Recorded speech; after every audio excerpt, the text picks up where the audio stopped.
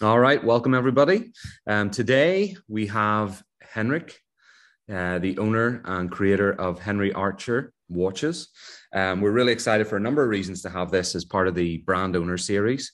First of which is that at Timepiece Monthly, one of the big things that we started out with when we launched in 2020 was really to become a conduit for the connection between the watch community and new brands and exciting brands that perhaps they wouldn't have come into contact with before. So largely we are focused on micro brands, independent brands as a result of that. And the ultimate goal is to create that exposure and help micro brands basically get into contact with people just like us, that we're watch enthusiasts, we enjoy collecting. And Henry Archer is a brand that I think I came across in one of the micro brand groups. But it has been incredibly well received by our community. Lots and lots of different models. We can talk a little bit about those in a moment, Henrik. But just, a fantastic look, very different, unique look, and something that we were really excited to bring on board. It's always nice to bring on something that's just stylistically, aesthetically, very, very different. And I can attest the build quality kind of blew us away as well. It really, everything stacked up from the materials and the movement and just the style of it. So today, Henrik Schødt, thank you so much for joining us. Thanks so much. Welcome. Yeah, happy to be here. Yeah, good to have you. And so we're just going to go through this as the brand owner series. And we're just going to go through a number of kind of questions, kind of hear a little bit about you and the brand, and then we'll delve into some exciting news that we've got to share as well. So in terms of personal background, Henrik, tell us about your history. Before watches, what were you doing? Absolutely, yeah. And thanks, Alex, for having me here. It's a real pleasure. And looking forward to this talk today here. So I'm Henrik, the owner of Henry Archer. And first off, I get the question often at times, Henry Archer, who's Henry Archer? And it's really my name in English. I have a background in many areas, you could say. First off, I used to be a musician way back 15 years ago. Started out I had the name. I used my last name actually, which was Schødt. Actually, it's named Schødt in Danish. But it had that unfortunate pronunciation in English. It was pronounced Schødt by many. And so I figured this time around, I'm not going to make the same mistake twice. So now it became Henrik. It became Henry, and Schødt means archer in Danish. So it became Henry Archer. So there you go. That's the name. Brilliant. And other than being a musician back in the day, I have also been working in the 3D animation industry for, I think it's close to 15 or maybe even 16 years. Wow. And it's been one hell of a ride. And I've been doing animations for many international brands, and that's been animations for various products, shoes, clothes, industrial equipment, you name it. So any kind of animation you would see there, or like video content that has not been made on a real camera, but on the computer, it's people like me. Mm-hmm. who have been doing that. And so I ran a company for close to 13 years before I merged with another company, where I'm also at right now. So I'm still working in that industry. Mm-hmm. And so technically, you could say I'm able to recreate any physical object inside of a computer, and that's really kind of what also is a skill I've utilized, to create this company and the watches and all the crazy creative visuals you'll see from the brand itself. Yeah. So yeah. Well, yeah, that was one of the first things I was going to say, was that the imagery that we noticed, when we saw it, was so high impact. Instantly it jumps out off the screen. So that's really, I had no idea that originally that you were doing all that in the background, but it looks fantastic. So yeah, thanks a lot. Well done on that. So tell me, in terms of that, your kind of history, what was the inspiration to start a watch company? Yeah, well, but I've been a watch nerd all my life, as long as I can remember. It all started at the age of 6 years old when I got my first Casio G-Shock. It was this yellow and pink watch, super colorful, and I was just heartbroken the day that the watch broke, and had to get a new one, of course. So that was my Christmas wish for many years to come, and then finally got one more. And yeah, I mean, I've been a watch nerd all my life, and then in my professional life, when doing 3D animations, you could say my work consisted of visualizing other companies' products and really bring them to life. And many products they were visualized or animated, and advertisement material was created. Really to promote products before they even existed. That's in many cases where I was helping out companies. So in the background, kind of, I always had this vision, this dream of creating my own product, similar to and help myself in that way, you could say, and create something real that also exists in the real world, so to say. Much of my work was created on a computer, shown on a computer, maybe on in the cinema as pre-roll ads or whatever, but mostly online as well. So it was all this virtual product. So I had this dream, what if you could create a product in the computer that actually would come out as a real thing in the real world. And that really, like, once that idea came to mind, it just stuck, and I just had to do it and try it out. And what better, way of doing a product than a watch, really, being the watch nerd I am, and into microbrands and design. So yeah, that's how it all started, and then it took off from there. Yeah. Pretty cool. So of course you've got that background in the kind of 3D visualization, which helps. Did you start out, think about like how you started?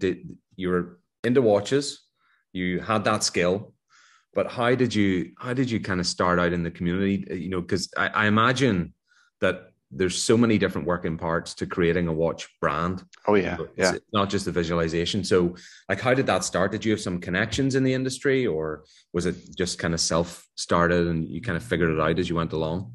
Yeah, well, I certainly took the hard way, I would say, or the hard route, or the road less traveled, you could say. So we actually started out primarily in the Danish market, and it really started with obviously like designing the watch series.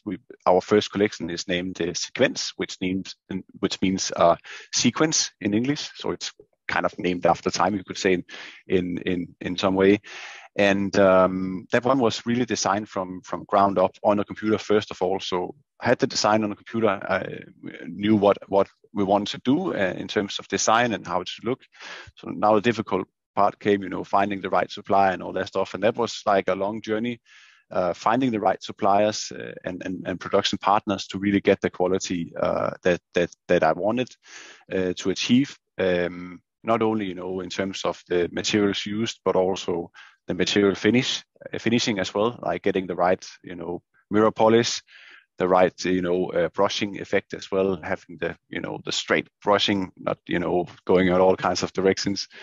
But also kind of, the production partner that was able to kind of translate what was made on a computer into a real product. So that really required everything to be made from the ground up. So everything from obviously the case and the dial, but also the hands are custom made on bespoke molds that we have done, down to the last detail, like the date wheel, for instance. The font we use on that is the same as you'll see on the website, as you'll see on a dial.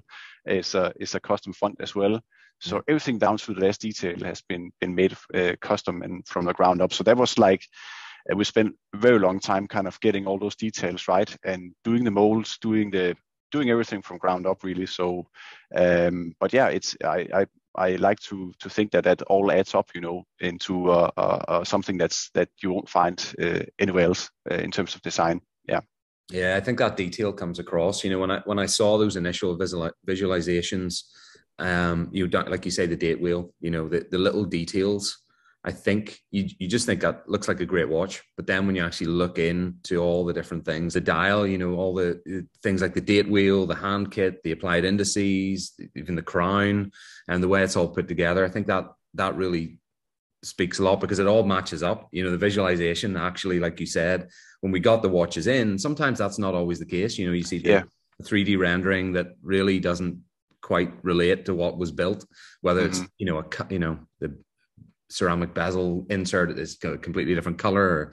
I've seen so many of those things happen. So it's really impressive that from your initial visualizations that you've built, that you have that attention to detail. It really stacks up fantastically well. So that kind of leads us on to another reason we're here today, which is something we're super excited to discuss, which is our brand new collaboration piece, which is going to be the Nordlys. Is that how you pronounce it? Yeah. Nordlys. Yes. Yeah, exactly. Yes. Nordlys Aqua. Yeah. So special color. We've made a few adjustments together. I can't take any credit for the design or anything like that. That's totally on you, Henrik. But do you want to, it might be a good time. We were talking there about, your process and the design to production. Do you want to take us through a little bit of that kind of workflow and we can kind of look at this brand new model? Absolutely. Yeah. So I'll just kick off, sharing a few examples, So this is some of the earlier releases here, which this is based off on, and really, everything starts in the computer and is created inside the computer. So it can really allows me to kind of, test out a bunch of different things, before committing to the final version. But also, one thing is the design. Another thing is also like, what is the inspiration? What universe is this watch born in, right? What is the inspiration behind this watch? And there's always kind of, where the journey for me starts, thinking of where does this watch belong in the world, right? Or what universe does it come from? So there's something coming from the 3D animation industry. Obviously, we have different tools available to us than doing regular video, where you're kind of constrained to the real world, whatever you can do, whereas in the world of 3D visualization and animation, like you can do anything. Like if you can dream it, or you can think it, it can happen. So that's really where it all starts. Kind of, what's the inspiration and the universe this piece is born in. So that's something that early on also I try and work really hard on doing. And this is just a previous example of this crazy watch. It's called the Neon, where it's just purple and blue neon colors all over the place, and craziness written all over it in the most So that's really kind of the process, and that goes for many watches, for all the watches in the collection. So in terms of the Aqua, which is part of the Nordlys series, Nordlys means Northern Lights, by the way, in Danish. I'll just take you a little bit behind the scenes here, where all the magic is done. So this is within the 3D software that I use to design the watches, and I'll just quickly open the live view of the Aqua here, and kind of show a little bit around on the model here. So this, what we're looking at here, is the Aqua in the turquoise dial here, where we really have kind of, the dial really sets the watch apart, I think. We have these aquamarine colors, and also it's, try to place it in the relevant setting here. And so in terms of, the whole case here is actually a brand new, it's a brand new size. So the molds and everything has been done from ground up, along with a few adjustments as well. So the size of this, where the previous Nordlys watches, they were 42 millimeters in size. This is 40 millimeters in size, which results in a lock-to-lock length of 47.5 millimeters, which is, if you ask me, really a universal kind of size, you could say, for many people, for most people. And we have also adjusted the crown shape as well, which now is round. with the logo worked into it as well, which you can see here. So the crown is new as well. And other than that, the watch is it's with all the bells and whistles. So the bezel here is equipped with BTV9, which is from the Swiss Superluminova as well. I'll just go over here. Here's the little test of a virtual test of the luminous grain here, where you can see the parts that are loomed. So the bezel, of course, has loomed markers, and we have loomed indexes and hands as well here. So it's it's not only really trying to keep other than having a simplistic design, but also keeping things functional as well. So it can perform whenever you need to watch or to view what time it is or whatever, or time your dives. You can do that as well. And obviously the watch, as the previous Nordius watches as well, is equipped with an automatic movement. It's the Miyota 9015 movement. We're using the automatic one, which is a high beat movement. And really, if you ask me, really offering the best bang for the buck in its price range. And just a great movement, well regulated out of the factory, really. Super accurate. Just a really good movement. Yeah. And sapphire crystal front and back. And it's with a 6-layer AR coating, front and back as well. So the case exhibition back window, is even with AR coating, just because why not?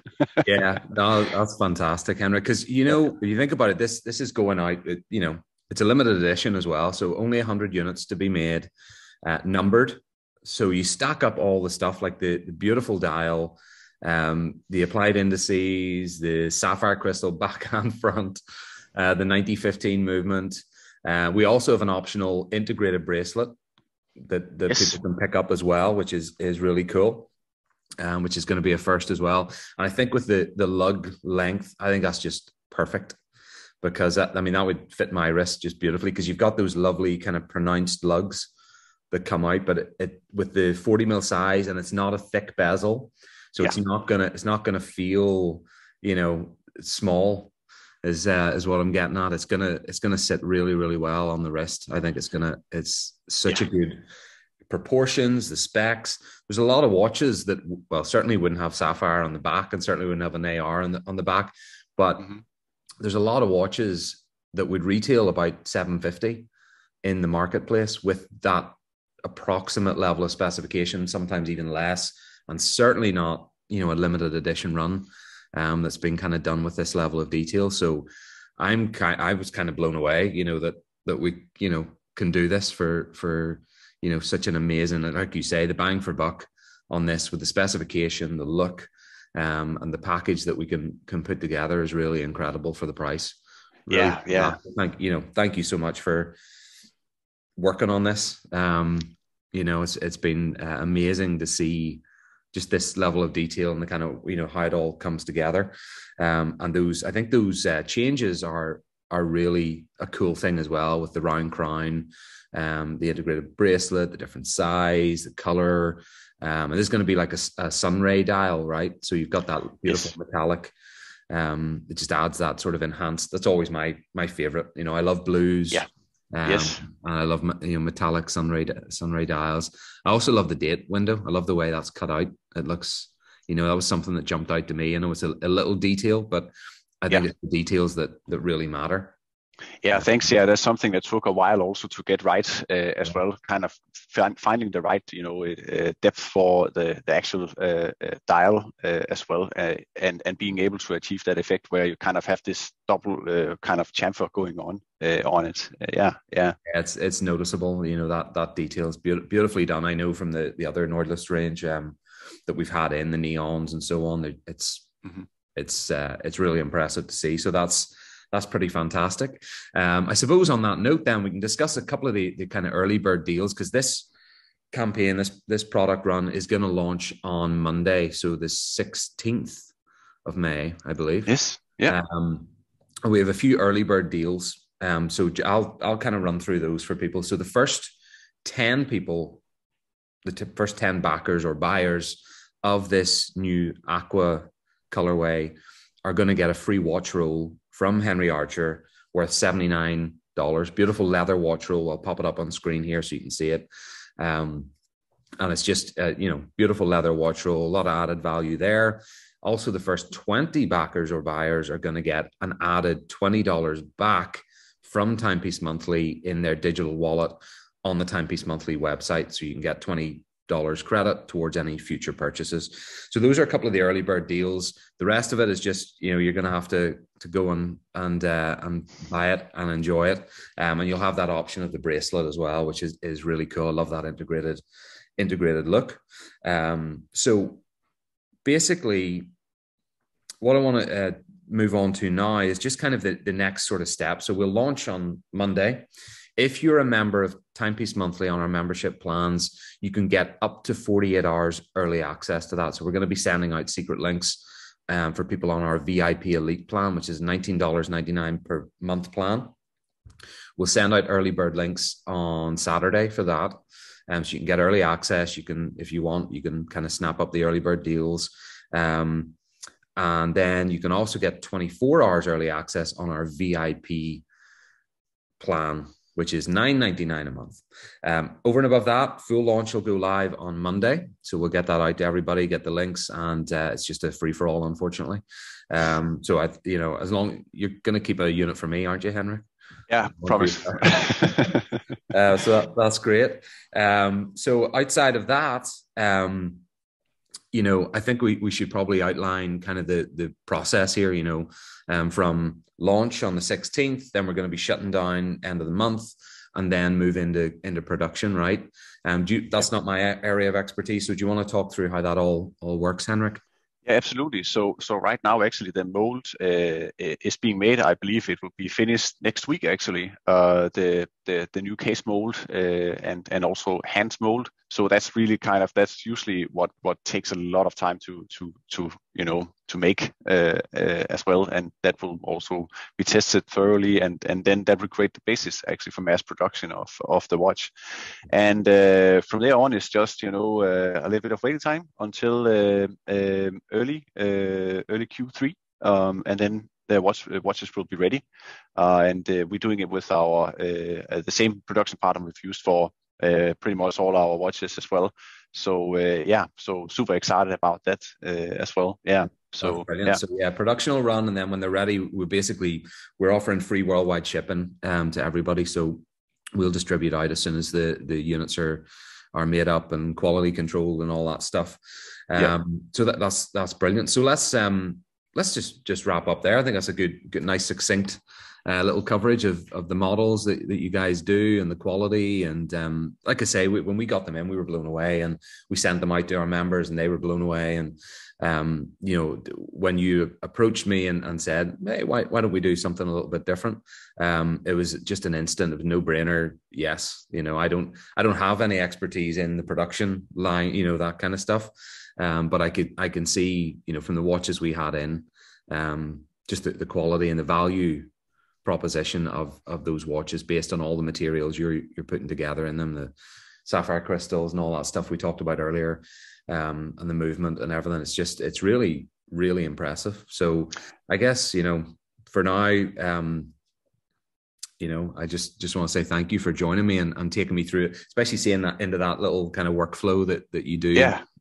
Yeah, it's almost like magic. It's really, really. I feel fortunate being within this. Being able to do this, and thanks a lot for the opportunity as well. And really looking forward to bringing the Aqua here to life. So thanks a lot, Alex. And You're very welcome. Super excited to put this together. And anybody watching, make sure you sit on your computer come Monday, or if you get early access, good for you. And hope everybody has a great weekend. We're going to pop this up on our social and share it out, and you guys can all watch and let us know if you have any questions. I suppose that's another good thing. But super excited to launch this beautiful new collaboration piece between Timepiece Monthly watch community and Henry Archer watches. Thank you again, Henrik. Everybody, thanks so much. Have All a right. nice weekend. Take care. You too. Yeah. Take care. Bye. Bye.